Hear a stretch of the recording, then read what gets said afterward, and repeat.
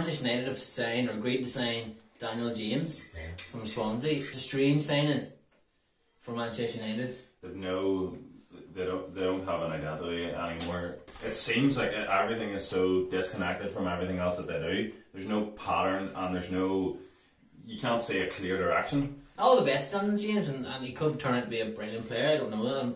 Where are the marquee signings? They are a massive club. They should be able to sign big players, and maybe they like. It's still early days. Maybe they will.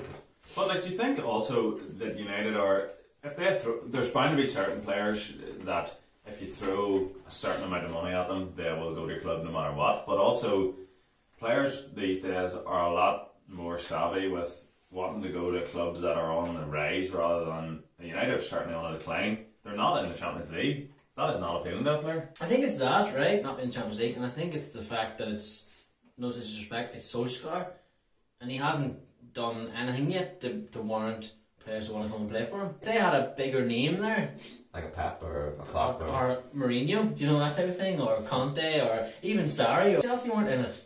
They got Jorginho.